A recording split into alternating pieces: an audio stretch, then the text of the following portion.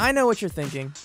No, this is not one of those viral slime videos. You're looking at a process called extrude honing. But what exactly is it? Extrude honing is a hydraulically forced abrasive flow machining process. That's Gary Kubo.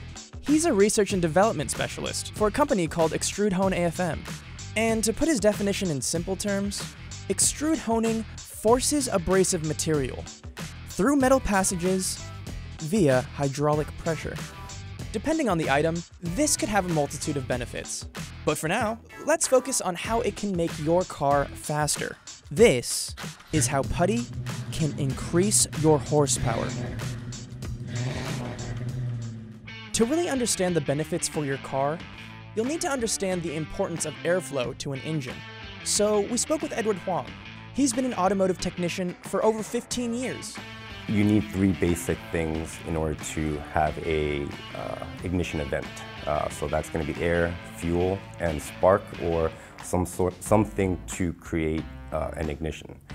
Air from the atmosphere enters into the engine bay through some sort of ducting, initially hitting the intake air filter, through intake tubing, past the throttle body, into the intake manifold where the air is evenly distributed to each individual cylinder, into the combustion chamber, past the intake valves. If we increase the airflow to the engine's computer system will then match that amount of air with the proper amount of fuel. If we increase fuel, we can increase power.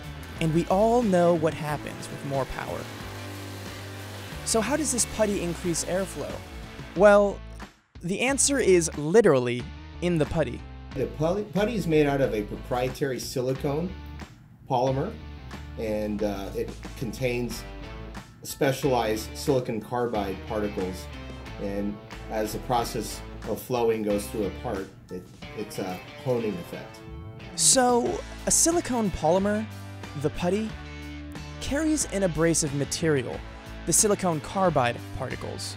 Let's make this simple and see how the process works on an intake manifold. The intake manifold is responsible for evenly distributing the air into each cylinder of an engine.